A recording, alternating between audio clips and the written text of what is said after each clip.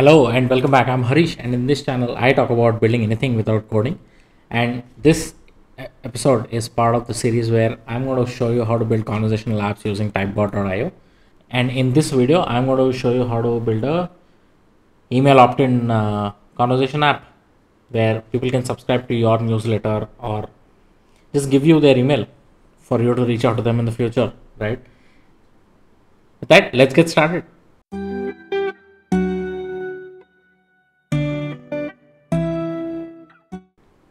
Alright, now that you have an account on Typebot, if you don't have one, please sign up for one. Let's create a Typebot first, right? And let's do start from scratch. And the first step is, this is a basic email opt-in template, right? So we're just going to show the user an email input field and get the email from the user and show a thank you message, right? Very simple, straightforward, very basic. So the first step is capture email. So we'll do input email and then say email opt-in as the group name. This really doesn't matter, but if you have a conversational app with a lot of blocks and a lot of connections, it is ideal to have group names.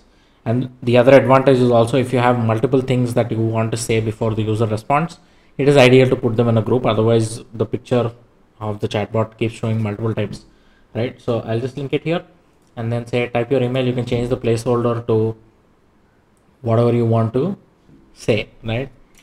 Give me your email can be one, and let's change the label to subscribe, and yeah, and we'll store this in user underscore email as the variable.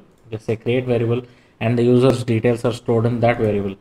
Right now, before this, let's show a simple message to the user saying, please enter your email to subscribe to our weekly newsletter.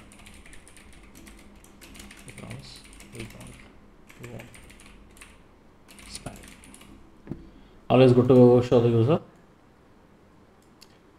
that you're not going to spam them, right? Let's also quickly check if the user has entered the email or not, and then show them a thank you message, right? So we'll do condition block here as a separate one, and then link it here, and then in the configure section, let's add a comparison, and in this we'll select user underscore email is set. If it is not set, we'll show an error message. If it is set, we'll show a thank you message. Simple, right? Now, if it is set, right, we'll do a message saying thank you for subscribing.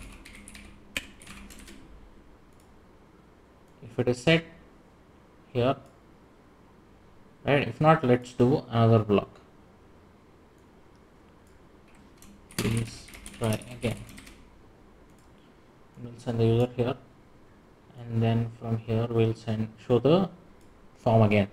Now let's quickly preview this and see if it works or fix anything if required, right? We'll do enter the email or not enter the email. Okay, clearly if the user is not entering the email, this won't go through. So I think the logic of checking if it works or not will not happen. Let's quickly enter an email and check subscribe. Thank you for subscribing. That's it. That's how you create a bot. And once you publish this, you will be able to see the results or all the emails under the results section. If you want to send these details to an external tool, you can use the Zapier integration that is available, or integrate with Google Sheets, which is coming up in the next video. We'll look at how to send data from Typebot to your own Google Sheet, where you want to store all the information about the conversations that are happening in your app. If you found this useful, drop a like below and consider subscribing, because this channel is all about building without coding. See you in the next one. Peace.